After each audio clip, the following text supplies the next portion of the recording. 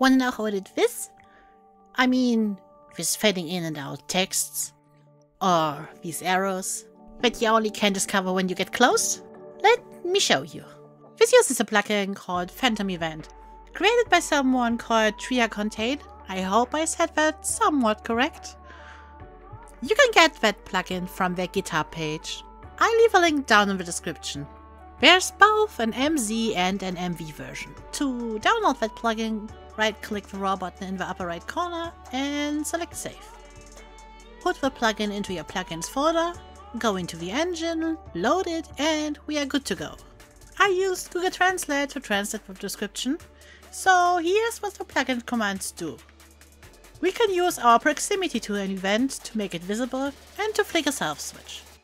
This allows us to do stuff like having text appear when we get close, or maybe an object on the ground that only can be seen once you get close, or monsters that can only be seen once you're really close, like ghosts.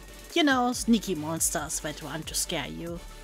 In order to use the plugin, we put the node tag into the node section of the event, like visibility distance 2. So when we now get close to that event, it will show up and disappear as we move along.